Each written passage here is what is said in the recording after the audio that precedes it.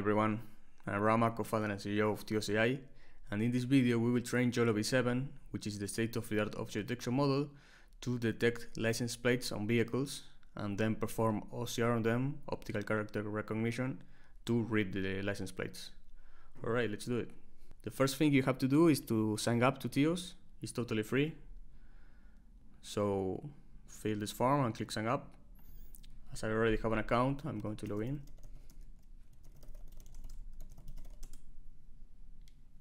Alright, this is the library section where you can see the models we have. So for object detection, we have YOLO v3, YOLO v5, and YOLO v7. Obviously, if you care a lot about the bounding box accuracy, I will use the larger version, the W6. But as we want for it to detect it very fast for inference, we're going to use the tiny one. Alright, let's go ahead to datasets and create a new one. I have here a few datasets from before that I created. Let's create a new one, call it license plates. Okay, so here we have to upload the images. I have here about 100 images of vehicles. So I'm going to drop this here and click start upload.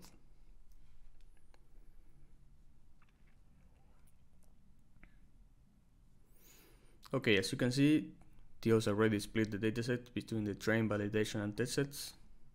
If you never trained a neural network before, basically we divide the dataset in between these different folders, if you like. These are different sets of images.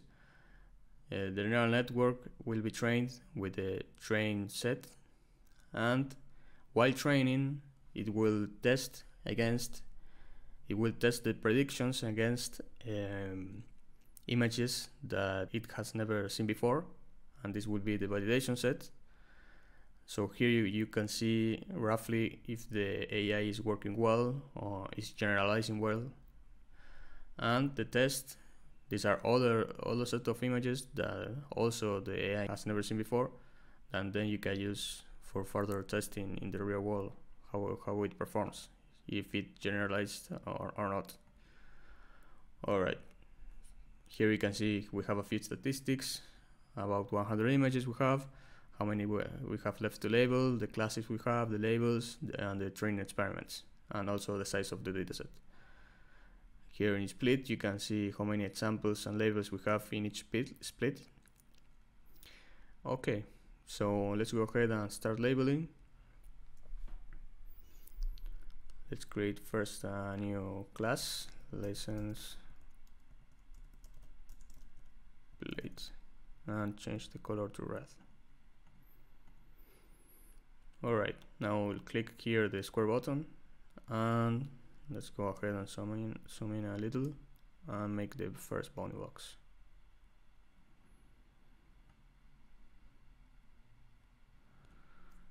Now you can either click submit here, the submit button, or press the A key as a shortcut to save the changes. So let's go ahead, click here. Let's make this one.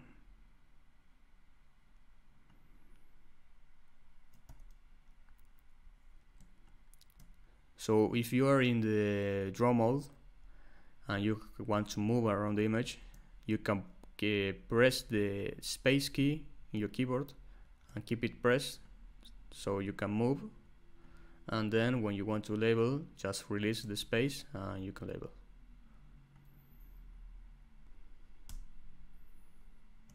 Batman. Okay, as you can see, this is very fast, as we have one label per image roughly. In some images we have maybe 2 or 3 vehicles, but most of them are only one vehicle.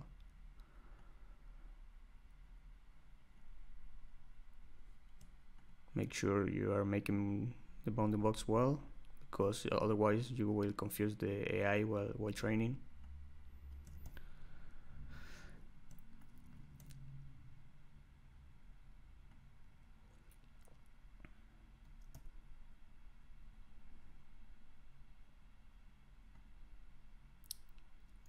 Okay, so I'm not going to label all the images because it will take me a while. Not that much time, but maybe like half an hour or an hour to label all the images. So I'm going to go ahead and delete this. So yeah, I'm going to upload a new one that I have already labeled before.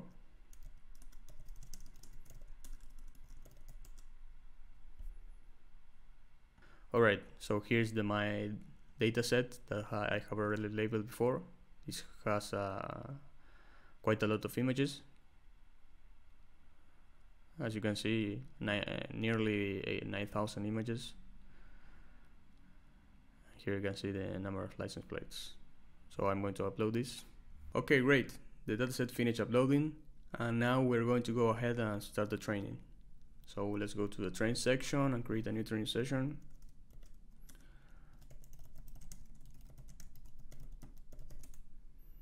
Let's go ahead and select the tiny version of YOLO v7. Let's select the license plate dataset.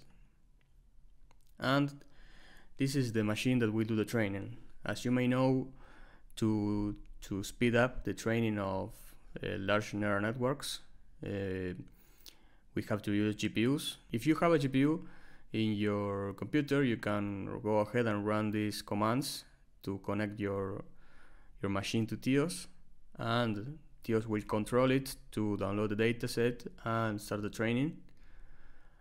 If you don't have a machine with your GPU, you can use Google Colab. So this is totally for free.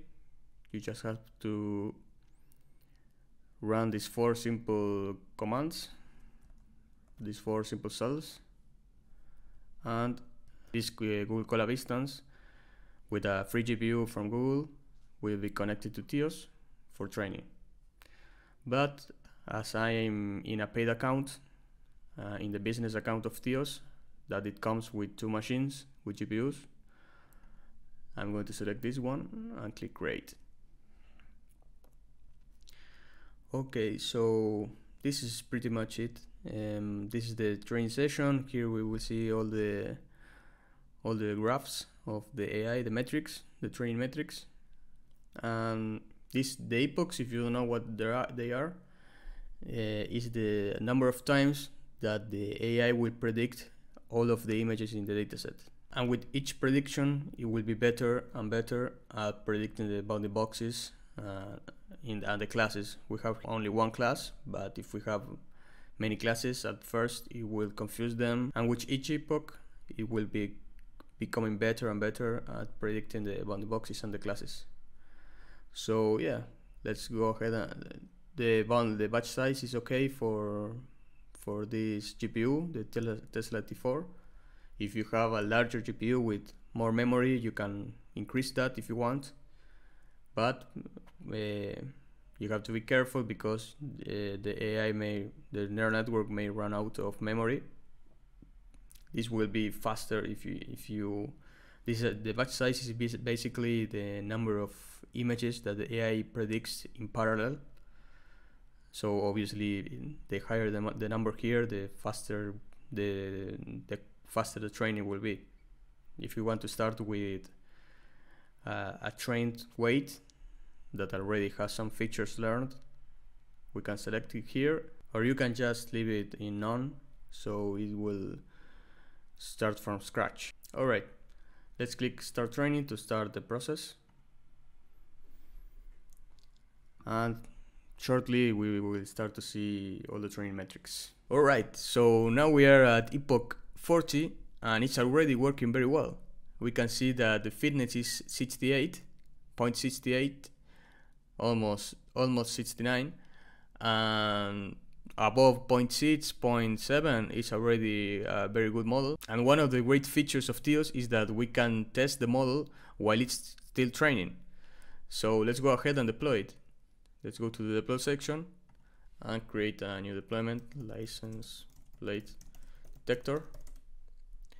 Select the tiny version. The weights are an encoding of the knowledge of the AI, and we have 2 types, the last and the best. The best is the weights that were saved when we achieved the greatest fitness in all of the training, and the last one is the last epoch that it trained the weights for that. So we're going to select the best one and click create. Okay, perfect. Here we have the deployment. You send an image and receive back the detections to this URL. Here we have the usage. Obviously we just created it, so we don't have any requests yet. So let's go to the playground and drop a few images. I have here a few images that has never been seen by the AI, so I'm going to test it. Let's go ahead and click the text. You can see it's pretty fast. Let's do it again. A few hundred milliseconds and it detects. That's the tiny version.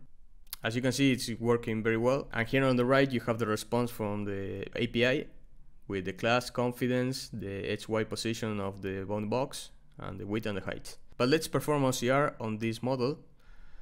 For that we have the text recognition model. The small one is the fastest and has support for many languages because some languages like Chinese and German have some special characters. But yeah, the small one is fast, but it works better for printed text in paper or digital.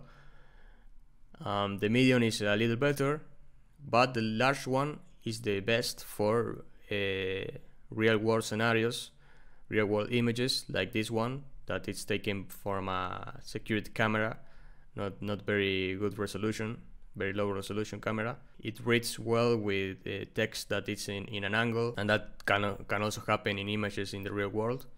So yeah, let's try it with the large one. We select the license plate and detect. Let's see. 29A-239.50. Perfect. It's working very well. Let's try it with another one.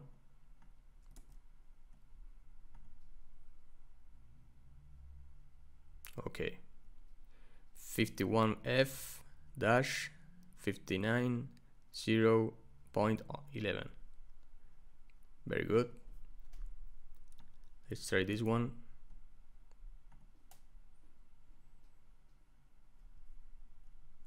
(51F-446.14).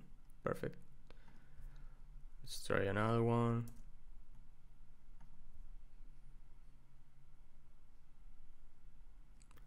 (51G-100.96). Excellent.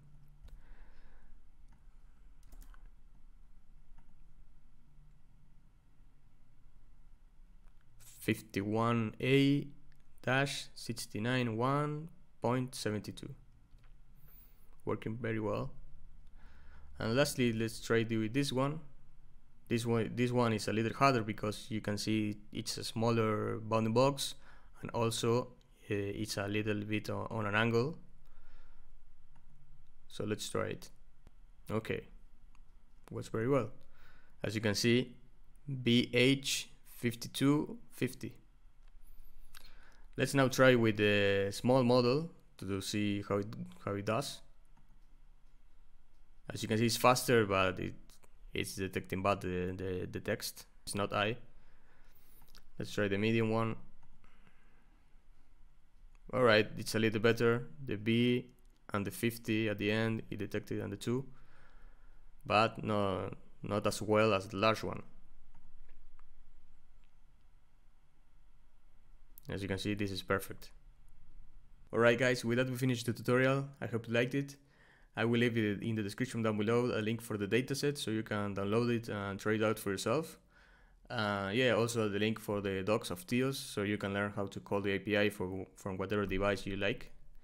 Feel free to leave a comment down below to let me know what other tutorials you want me to make in the future.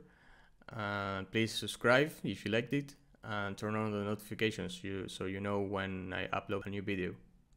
So yeah, thank you very much. Bye bye.